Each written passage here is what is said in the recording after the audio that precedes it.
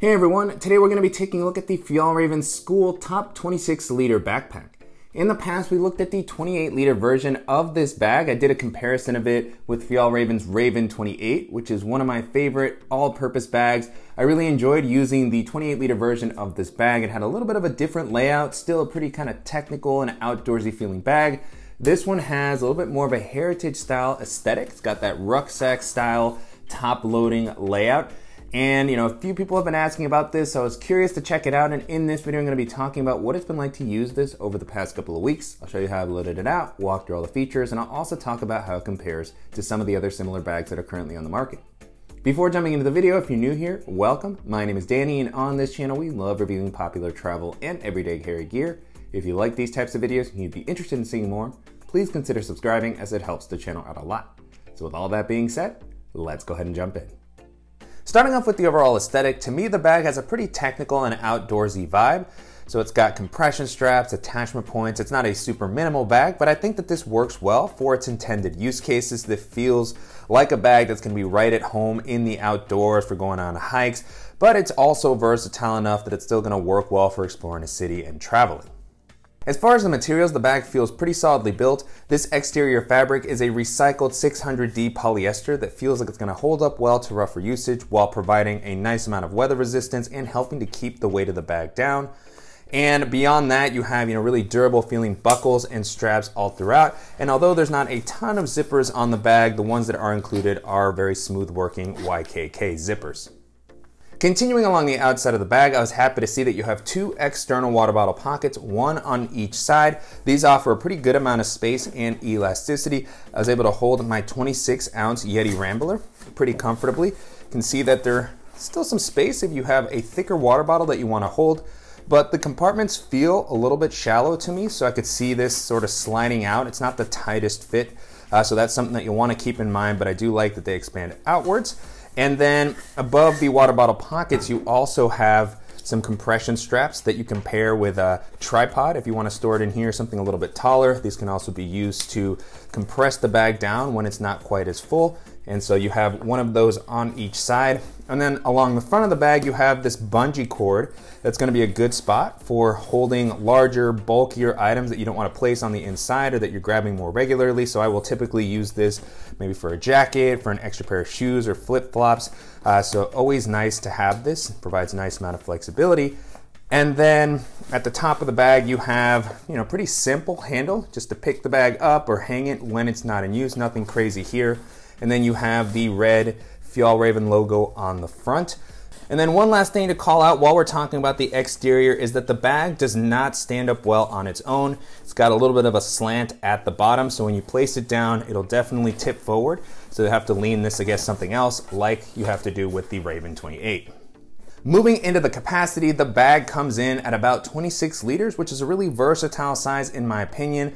I'm able to hold all the items that I normally like to carry with me, and there's still some leftover space for longer days and hikes, or if I'm using this for minimal travel. And then I like that even when the bag is a little bit more packed out, because of its more flexible nature, it never feels overwhelmingly bulky, and it seems like it's going to be great for navigating crowded areas, jumping onto public transit, and taking on to pretty much any domestic or international airline. Taking a look at the harness system, so far the bag has been really comfortable to wear. I like how the straps have been implemented here. They have a nice amount of padding that's really soft and cushioned right out of the box. On the inside, you have a breathable mesh to help prevent moisture from building up. And then the straps have a nice width to help prevent the bag from digging into your shoulders when it's a little bit more packed out. Beyond that, you have a couple of loops here that are going to allow you to maybe clip on additional accessories, hang your sunglasses. They seem to have a little bit of a reflective accent there. And then you have an adjustable and removable sternum strap to help distribute the weight. And as far as the back paneling, this has also been really comfortable. Same type of padding that you saw on the straps, well distributed all throughout. I really like the breathability, again, that's provided by the mesh. You don't have a large air channel here per se. You do have small ones here to provide a little bit of ventilation while you're walking around, but generally I would have preferred to see something a little deeper to just give you a little bit more airflow. Regardless, this has felt pretty comfortable. And then you also have at the bottom an included waist strap I hesitate to call it a waist belt. It really is just a very thin strap that you can remove if you don't want to use it. But this could be helpful for stabilizing the pack if you're using this for hiking. So I know some people like them. I'll typically take it off, so it's nice that it's not something that I have to tuck away anywhere and that it's included with the bag. Jumping into the organizational options, the bag keeps things really simple. You just have one quick access pocket on the lid. So you have this nice zipper that's protected under the flap here. And you have a pretty spacious pocket here, even for bulkier items, which I really like. So you'll easily be able to reach down and grab things like sunglasses. That's what I have here. I have my GoPro. I also have a little USB hub for my laptop. It's a little bit bulkier, so I just wanted to show the space. And even with those items in there, there was still some leftover capacity, so it'd be a good spot for pouches, maybe some gloves, other items that you're using either while hiking or traveling. Beyond that, no other internal organization. And then moving into the main compartment, this is a top-loading bag. You do have the adjustable straps. That's one of the cool things about this type of bag. So you can expand the volume a little bit, or you can even place something like a jacket on the flap to hold it in place. You can also tighten it down when it's not quite as full to just give it a smaller form factor. So that's what I generally like about these styles of bag. They also, seem to provide a good amount of weather resistance and durability as long as you have everything tucked under that top flap. You have this drawstring closure here to help you do so. So again, you have a little bit more space if you are carrying extra stuff. And I like this system here. You can easily just pull this up to open it. And then you just have a really large main area. One thing to note about this bag is that sometimes these heritage style backpacks will have a zipper on the side to allow you to access stuff from the main area. This is not one of those bags, so you have to open it up completely when you want to access this larger compartment. And it is a spacious compartment. Again, 26 liters. I was really able to put a ton of stuff in there, and you can see that there's a leftover space at the top. Diving in, I have a packable rain jacket. I have my Beats Studio wireless headphones. Then I have my DJI Mavic Mini with a hard case. I have the alpaca admin pouch that I typically have with me. And then at the bottom, I have the Evergood Civic Access pouch, 1 liter. And I also have the 2 liter, just to kind of showcase all the different stuff that can fit into that main area due to the simpler layout.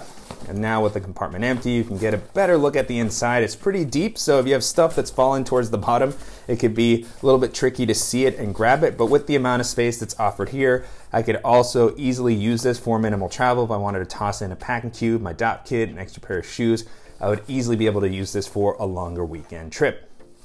In this main compartment, you do have one additional smaller zippered pocket, which is kind of floating near the top. I hadn't seen this too much in other bags. I thought this was a pretty cool idea to be able to easily reach some of the smaller items that might get lost in this big open space.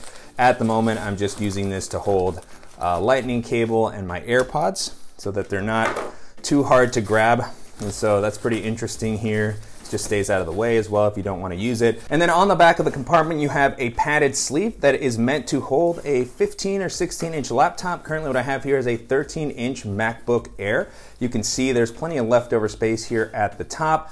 And the sleeve itself is a little padded, so it's not just a simple slip pocket. It's not the most rigid sleeve, but it does offer some protection. It feels like there's a little bit of protection at the bottom as well.